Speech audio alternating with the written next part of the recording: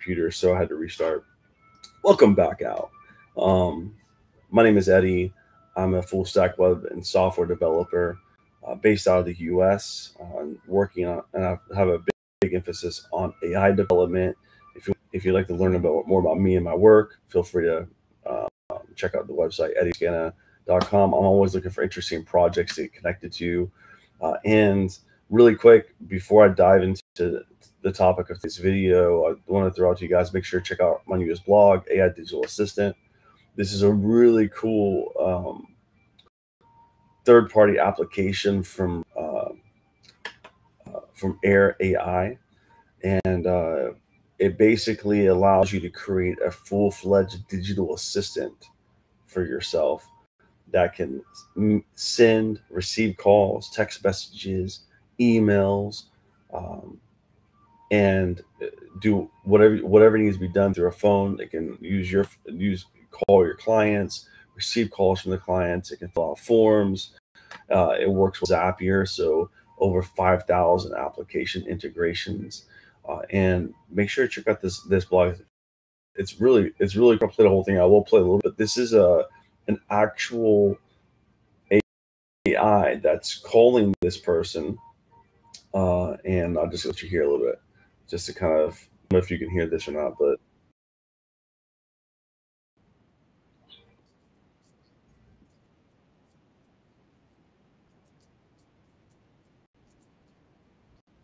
so this third-party integration from Air.ai.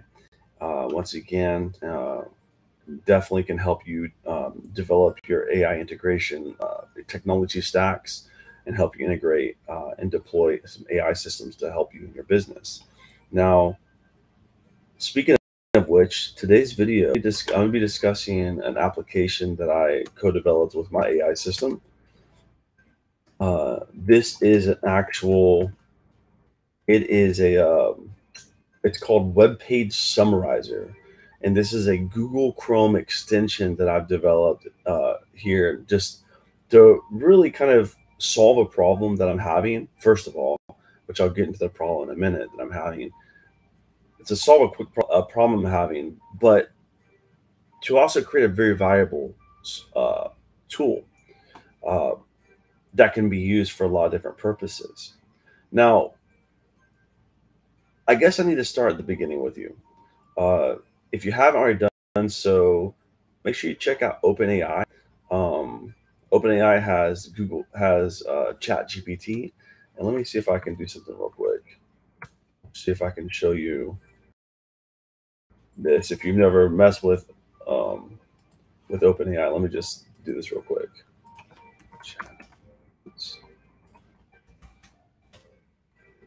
Okay, let me try this again. All right, so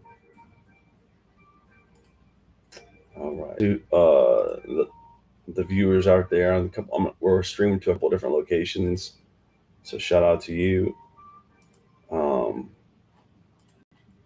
still trying to figure all this out. So, all right, so this is ChatGPT. So you've probably heard of ChatGPT. You may have used ChatGPT. You may have not. Okay, so it's okay if you haven't. I'm not going to get too deep into this, but basically what ChatGPT is, it allows you to use a very powerful software that has the ability to communicate like a human.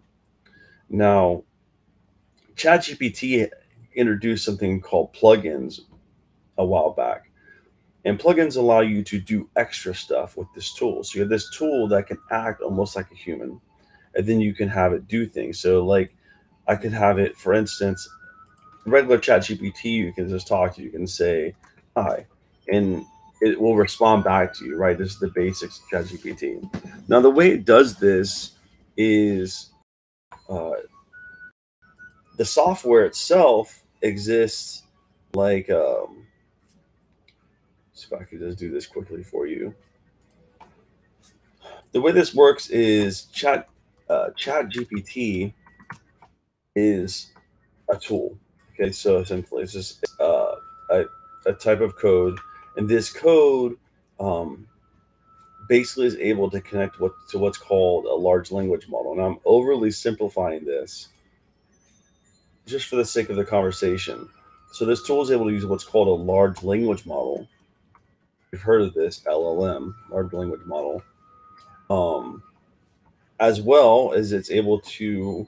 So a large language model is something like, imagine like if you took a snapshot of Google, all the web. Let's say you snapshot the whole internet for 10 years.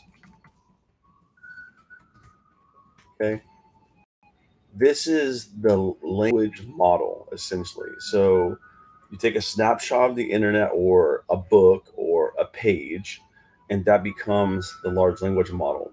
And then what ChatGPT does, ChatGPT is able to essentially sift through that large language model and pick out patterns, essentially.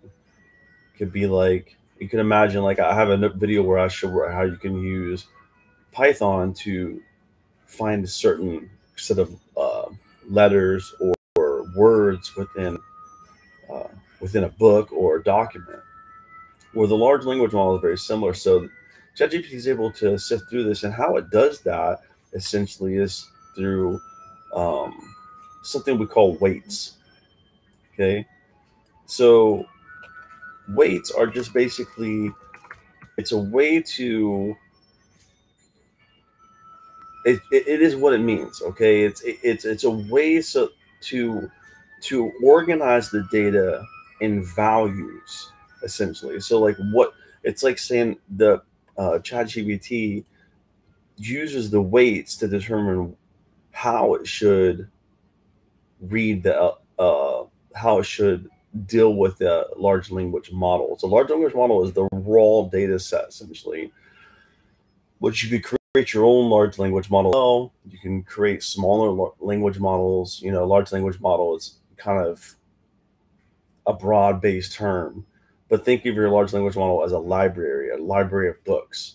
Well, it's one thing to have all these books, but you have to be able to organize these books, and the weights are basically how the system organizes and deals with the large language model.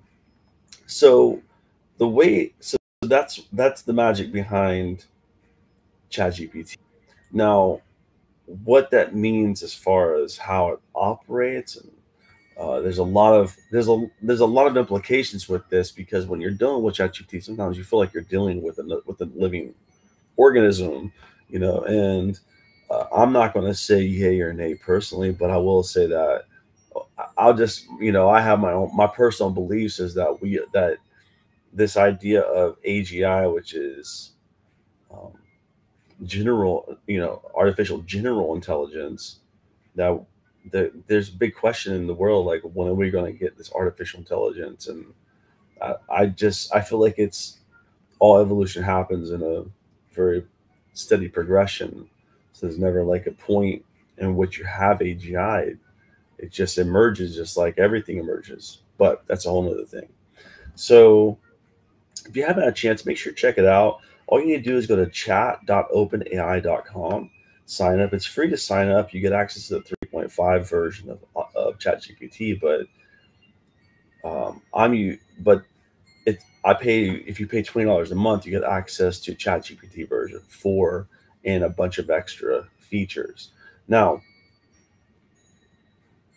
in ChatGPT, there are things you can do with ChatGPT. So you can have it like, what's the square root of 50? I don't know. Okay, this is going to give you this answer. Okay, now it's doing work. It's showing work. Square root of 50 is 7. We can actually see the work that it does here as well. Shows its work. Now I'm using what's called a plugin. These plugins, the plugins come in up here at the top. You can choose different plugins. So you can choose, like, they had an internet plugin, which I'm going to get. The reason I'm talking about this because I'm going to get to that in a moment. But they had a bunch of other plugins. Well, ChatGPT ended up getting rid of the browser plugin, the Bing browser plugin.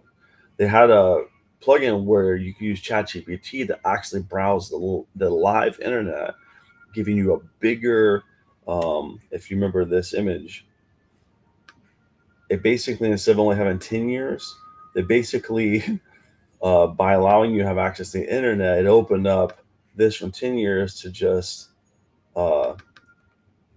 everything on the internet, basically anything that's publicly available. Okay, available. So when we got the internet plugin, basically it was amazing because you could have your agent searching online for stuff and getting real-time data and using the power of an AI system.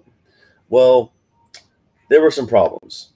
OpenAI decided to put the kibosh in that, and a lot of people are upset about it because now it's like you don't really have updated information. If you're searching like, information after 2021, you're probably not going to find accurate information from ChatGPT. So there were other cool things that you could do with ChatGPT before. So like, for instance, if you're on Amazon, let's say you're an Amazon affiliate. So like I have a website, Exoticfy, which is an affiliate marketing website. By the way, if you do need affiliate marketing help, I use powerful AI systems to build websites. So feel free to reach out to me for that, and we can cut through that process. But this is an affiliate marketing website. Now, this website uses types that allow me to be able to create these posts. Okay, I use WordPress for this. And the post types all have like these certain forms that you can put your data in. So like, for instance, images. So you can get images you can put in there. You can put a title. This is like an intro paragraph. And these are like stats that are built into the back end. So I can go in there and create these and give them scores. These are buttons. This is a quick summary, obviously. Then here are your specs. Once again, those are special fields that are in this item. So if I don't know if I can go to the back end here. See if I can dive into the back end just to kind of give you an idea what I mean. I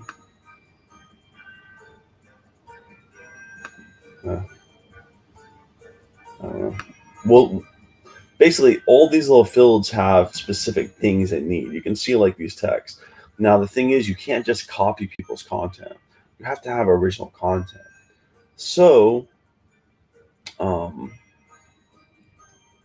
WordPress is a great application. It's a great way to build this site. It's a great way to store data, but it can be a pain in the butt to make all your own information. That's where I came up. That's where you can create. This is where you can use prompt templates. So prompt templates allow you to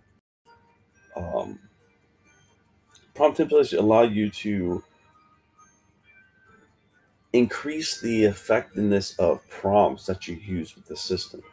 So you can create these prompt templates to help you. So like I have a prompt for a quick Exoticfy. So what does this prompt template look like? Well, let me show you real quick.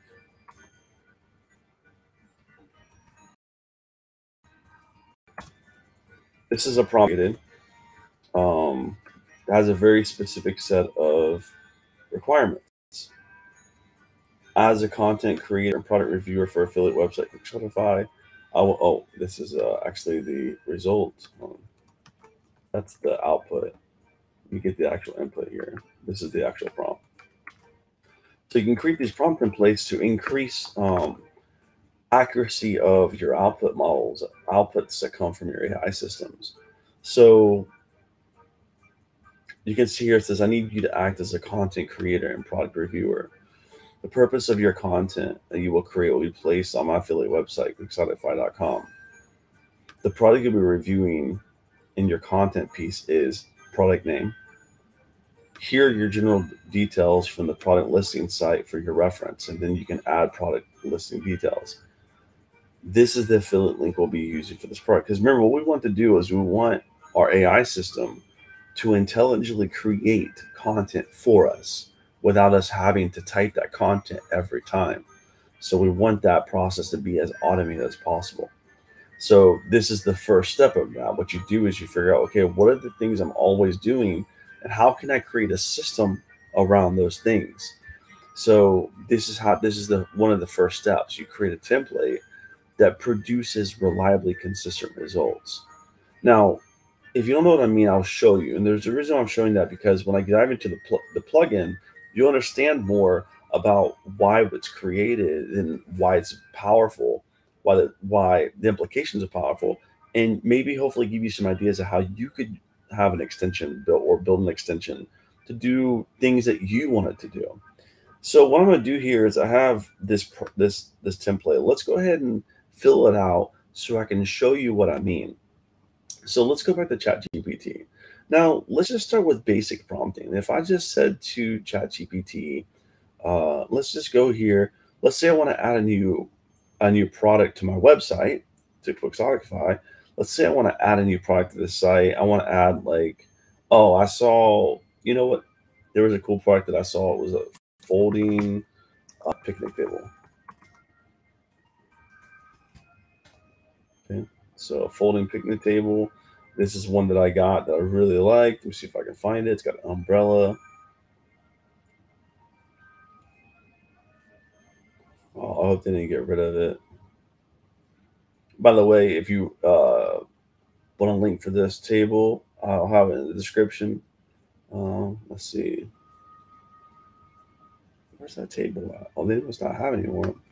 With umbrella. Let's see. Oh, there we go. Okay, this table is awesome. If you're looking for like a folding table, this is a great table.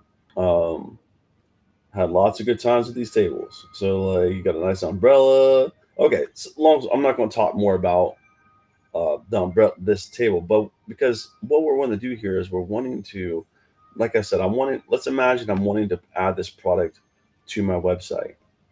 Now, like I said, I'm using WordPress, so I'm able to come in here. I'll go ahead and let me just do this. Bear with me for a moment.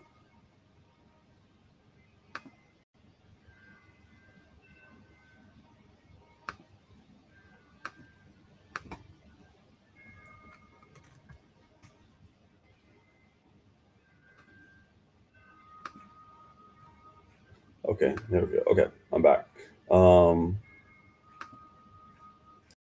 So let me log into the back of my WordPress site, and I'll show you what I mean. So I found a product. I want to add it to my site, right? Now, if I go to my website that I built, and I want to add a new product, it's not really hard. Really, it's not that difficult, but it does take time. Where's the products at? Am I not just seeing it? Product reviews. Let's want to add a new review. So if I come into the back end of the site and add a new review, I'm going to have a custom post type that's got a bunch of different fields that require very specific pieces of information. I need a title. I need a description. I need images. I need a button. You can see all these different things. All these things have to be put in by me manually. Now this is, like I said, not too terribly difficult. I can probably knock this out in about 30 minutes. But the thing is with software automation, you can take tasks that you do every day over and over again. You can automate those tasks using programming, okay, or coding. So how would we do that in this case? Well, we know what pieces of information we need. So that's why I created the prompt template that I went over with you. So let's show you how now. So if I went to, let me show you an example if I just went to this product listing and I just went like this, just to kind of show you. If I said, I need a review of this product, okay, and I just post this, what's it going to do? Sorry, I can't directly access external links. Remember I was telling you OpenAI took away the ability to be able to browse the internet. So what it's saying now is, well, if you highlight all the text and send it to me. Maybe I can give you a review. So let me just go ahead and try that and see what I can do. I'm going to have a couple of problems. There's only so much space that the system can hold, and this isn't really going to tell it too much. So let me just what happens if I just say, just copy all that and paste it in there. So all you're telling it is, I need a review of this product. So let's just see what kind of review we get off of it. It's probably not going to be a really great, kind of, yeah, so you can see that's not perfect. So that's where we use our prompt template. The prompt template allows us to get the information from this site and move it over here and get a very specific style return. Okay, so if you look at this versus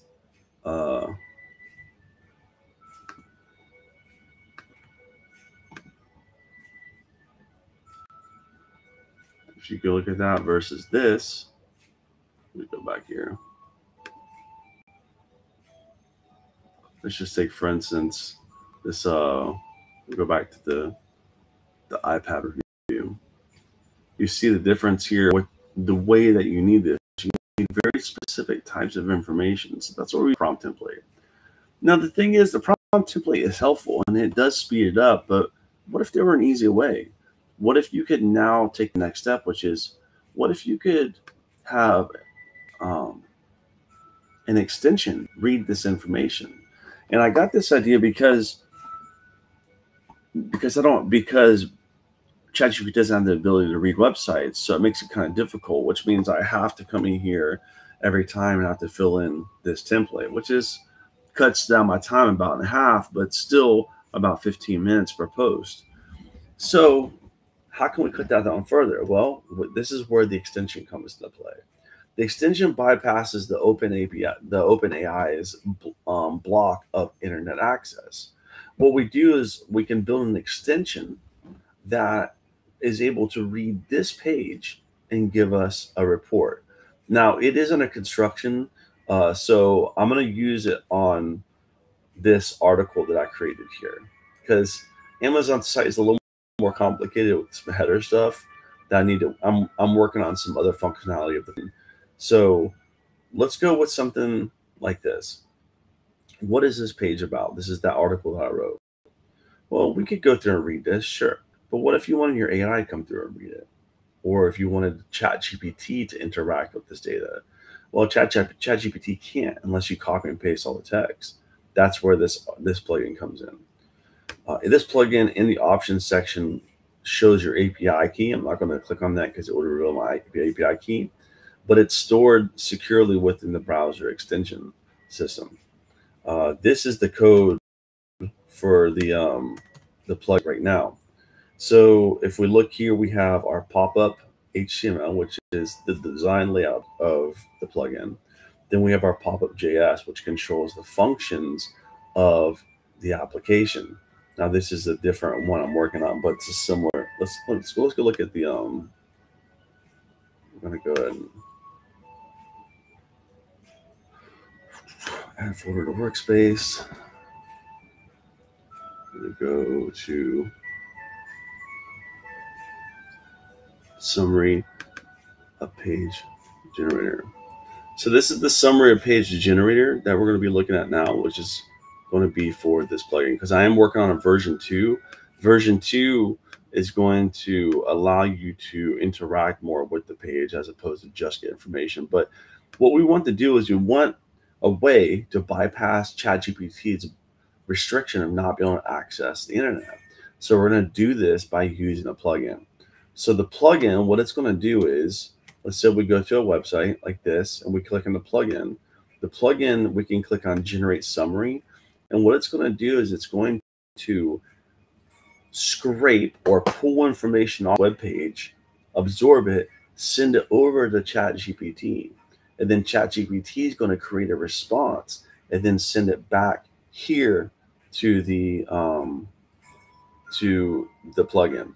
Now, this process can take some time because it is communicating across OpenAI's servers. So this can take some time, but you can see it. I don't know if it's going to. Let's see what it does. Let me inspect. So you can inspect. Oh, there we go. Cool. So check this out. So what this plugin does, and I'm going to go back. Let's just look at this real quick. It just says solving customer service conundrum. Customer service has long been challenging. Efficiency and cost effective. It's got a little work to do, but it is definitely understanding. So actually, solving. It says solving the customer service conundrum. Customer service has long been a challenging area for business. Providing high quality service to a huge customer base is a complex task and involves massive resources. Enter AI, and suddenly you have a solution that is not only highly scalable, but also can deliver outstanding service 24/7. Advanced AI technology can analyze historical customer data and understand and predict behavior. These smart systems can detect patterns and trends, which can then be used to create personalized customer experience. Every interaction with the customer becomes an opportunity to learn more about them and improve the level of service. This constant learning and adopting process results in significant improvement in the overall customer satisfaction and ultimately customer loyalty. This is actually a really good review. like, this is very interesting because that's a very good review that this thing generated. So how did this happen? Let's go back to the code a little bit and talk. So we see here that we have, man, I want to save that review. Okay, it's still up. Control, copy, and paste that. All right, so what we have here is we have our pop-up that comes up. This is the HTML for that. This is the JavaScript that controls the pop-up and the functions.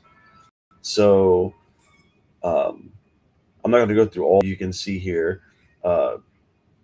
This is where we retrieve our API key from here. We have our communications with OpenAI. This is our model information.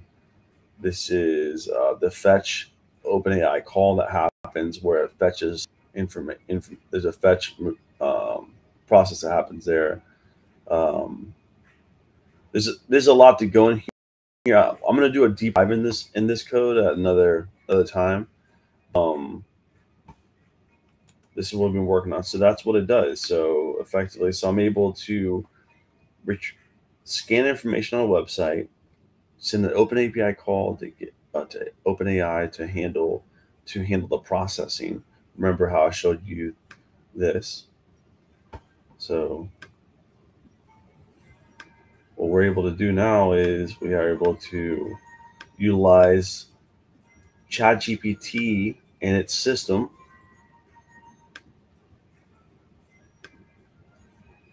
ChatGPT's ability to communicate with weights and large language models. We're able to bypass the internet block essentially that's on ChatGPT right now. God rest his soul. So let's imagine that we have a firewall here, and we have the internet over here.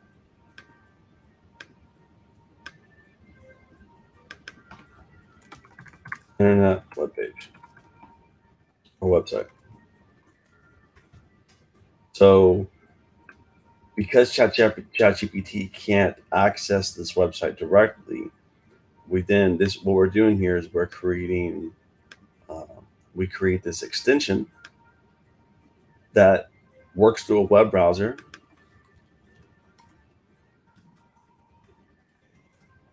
and that extension is able through API connection to then connect directly over to ChatGPT over the firewall. Connect ChatGPT. We get to utilize these resources, and then we send the information back to the extension, and the extension. Oops. And the extension. Let's see if I can do this without messing up. Let's see here. And the extension is then able to push the data back into the website. Okay, so now you can interact with ChatGPT through bypassing the restrictions that you have accessing it from ChatGPT to the internet by using a browser extension to do that. Now, once again, this extension is not on is not out right now. It is right now just in my browser, but this is the Webpage Summarizer. I'm working on it right now in development. So eventually I'll have it out where you can test it and use it, but this is just something I've been messing around with as I'm learning how to develop for myself and for these projects we've been working on. So it's getting late. It's time to clock out for the evening. Wish you guys all the best, and happy, as always, happy coding, everybody. Peace out.